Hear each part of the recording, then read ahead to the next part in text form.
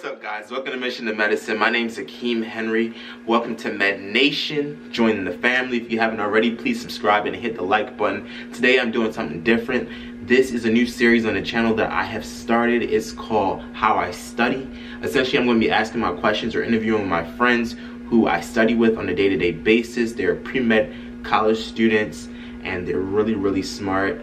I've noticed they have a lot of cool techniques and tips that they use to study, and they do very well in their classes. And so I'm gonna get this video started with interviewing my close friend. One of my close friends, a good guy, and he's a biochemistry major. I'm gonna let him introduce himself. I'm about to go in right now. He's right now studying, so let's go and pick his brain and find out what exactly he's doing.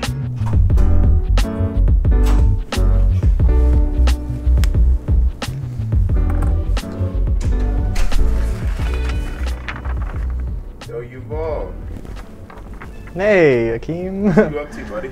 I'm studying for my developmental biology exam.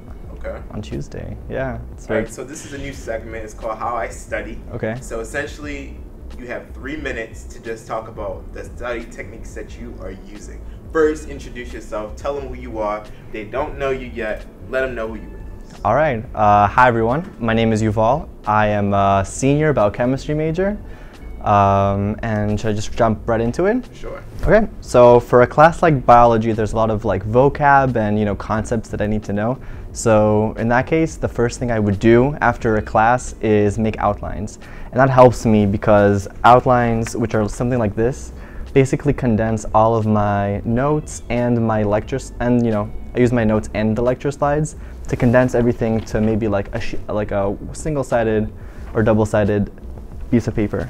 In that case, that helps me because I don't have to go back into this like really big notebook, but I can just use this like little piece of paper to do everything, and I write it the way I understand it. So that really helps. And then I do that for all of my lecture notes, and then I make Quizlet flashcards. So I like Quizlet a lot because it allows me to customize my flashcards, and they're saved. And what I do is that I like the write option because in that case you get to write in the terms. And I find that doing that on the keyboard really helps your memory and retention because it's more like active than just visually looking and trying to come up with the answer.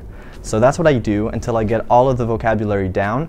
And then what I do is actually what I'm last is what I do over here, which is basically make an outline from scratch from memory instead of looking at my outline. So I'll go and I'll try to fill in all the blanks and try to remember everything that I need to know about a certain topic, and then I go back to my outline to fill in the gaps and see what I need to look at more. And this process really helps me test myself, and it's been proven that testing yourself is the best way to study. So I like this method, and it also allows me to see like big concept stuff as I'm gearing up towards my exam. Nice. You have 30 seconds left. How do you want to end it? Akeem is awesome. Thank you for watching the video. Please subscribe and like and do the little alarm thing on YouTube, and good luck to everyone. Hey! Thank you, Bob. Hey!